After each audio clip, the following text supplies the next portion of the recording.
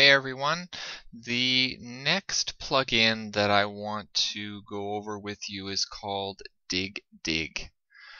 Two G's on both of the Diggs. Now what Digg Digg is it is a social networking sharing plugin. So I'm going to show you again what it does. Okay, here is Digg Digg. Okay, what it does is it puts either at the bottom of your blog posts or at the top of your blog posts, or you can even have a floating at the side. It puts the share buttons, so your LinkedIn, your Google, your StumbleUpon, your Delicious, your Reddit, Digg, Facebook, the Facebook share, the Facebook like. There's a whole bunch of different ones. This is critical to getting people to share your blog and to get links back into your blog, which the search engines love, and to get people interacting with your blog. Okay, so Digg Digg is within WordPress, so I'm just going to go back over to here to add new plugins, and I'm just going to search for Digg Digg. It's the very first one that comes up. I will install it now, and I will activate it.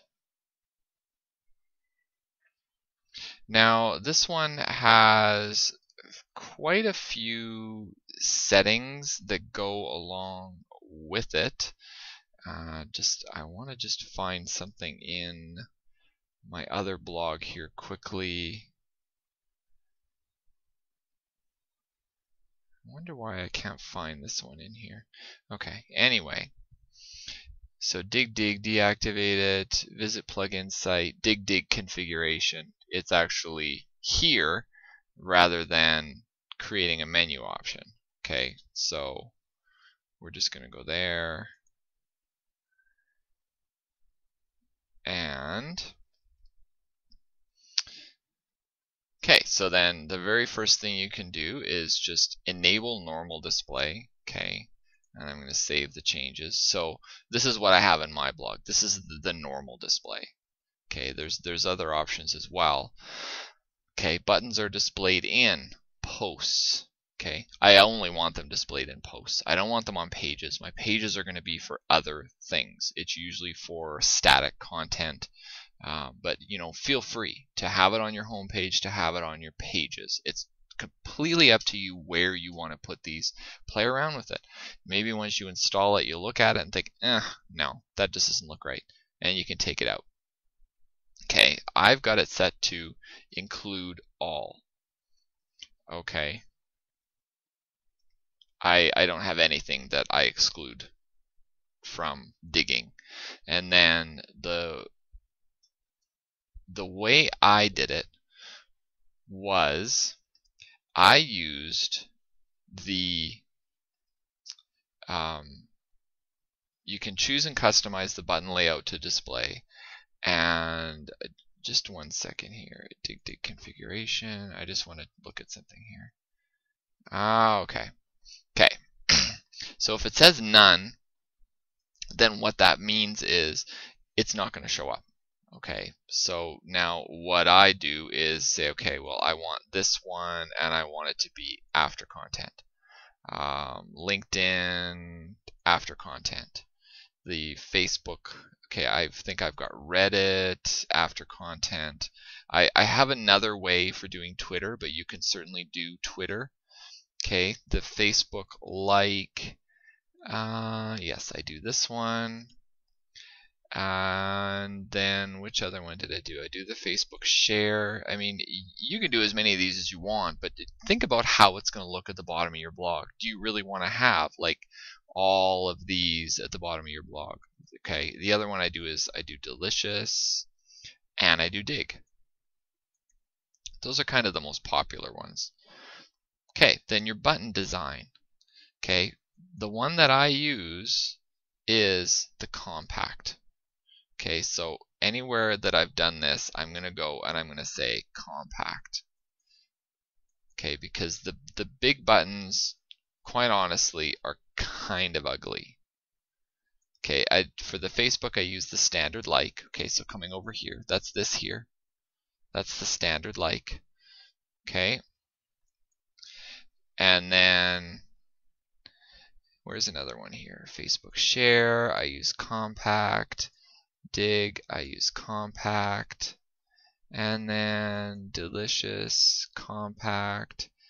Did I choose stumble upon? Oh, I like to use stumble upon.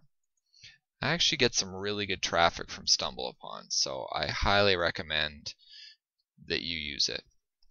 Okay, and then the other thing you want to do, otherwise it's just really going to look funky. Okay, I'm just going to save the changes and I'll kind of show you what it looks like right now. Okay, so let's open this in a new tab so that I can stay on that page. Okay, now here, let me just click here on my About Me. Yeah, see, I don't have a post is the problem. So let me just do this. Posts, add new.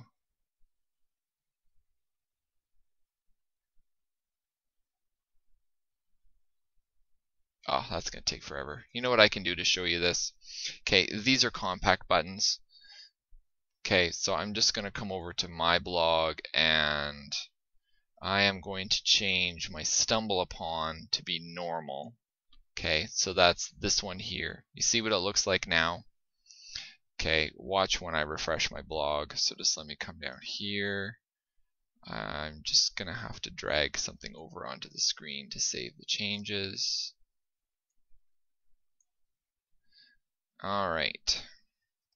Okay, now when I refresh over here, what you're going to see now for this particular post, when it refreshes, you see how this is big now? Okay, so that's what a standard button looks like, as opposed to a compact button. Okay, so that's why I normally just go with the compact buttons. Okay, so that post for whatever reason is taking forever, so I'm just going to come back over to the Digg Digg configuration. Okay, so this is why I use the compact buttons. So now the other thing is the weight.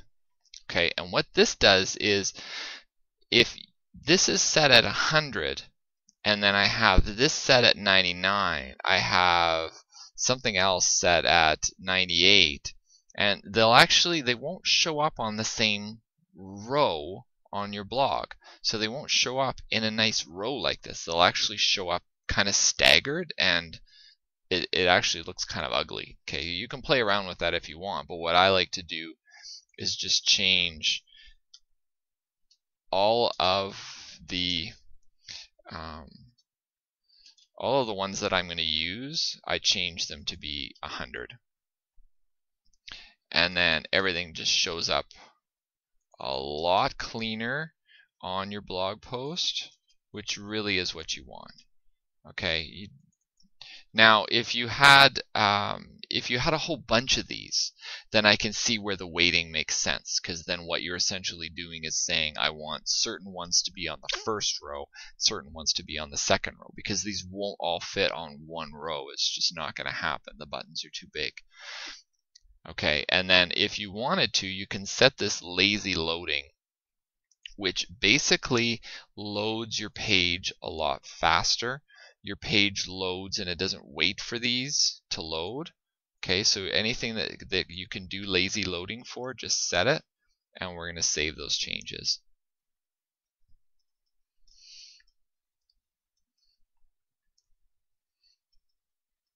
Okay, and then there's just some advertising at the bottom here, and so if you wanted to, you could reset everything if you wanted to. Okay, and so then your other options are to buttons are displayed in horizontal or vertical, so you can display them vertically if you want to. I like horizontally. Okay, and the other thing you can do is if you specify where they show up, because what you can actually do is rather than having them show up here, you can actually have them show up and floating just outside the border of your blog. Now I can't show you outside of the border of their blog right now, but it's, once again, you play around with these plugins. You're not going to screw anything up by just changing this. And what you need to do is you need to set it up the way you want it to look on your blog. What looks right? Maybe the floater on the side, maybe that's going to look right. Okay, once again, it's personal preference, however you want to set it up. But these are the basics for setting up Digg Digg. Like I said, this is critical for social networking and sharing and getting your content out there. And so this is a plugin that, although not essential, I think in these days with Web 2.0, I think it's really important. Okay, so make sure you get this one installed. And that's it for Digg Digg, and I'll see you in the next video.